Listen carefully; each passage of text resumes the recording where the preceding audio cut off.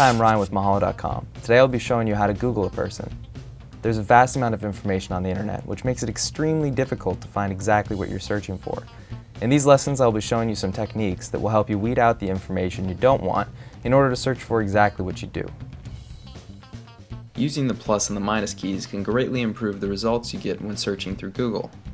For example, let's say we're searching for George Washington. 74 million results is a bit too much to work with. Now let's say that we only want to know about George Washington's military career.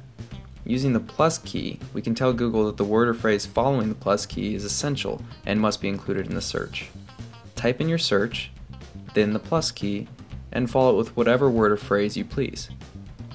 There we go, a much more custom-made results page, full of useful information. Now let's look at the opposite. Say we don't want to see anything about the military career of George Washington. Simply type in George Washington, follow it by the minus key, and then whatever word or phrase you want Google to extract from the search. Thanks for watching. For other helpful tutorials, please visit any of the links above, and feel free to send your requests to requests@mahalodotcom.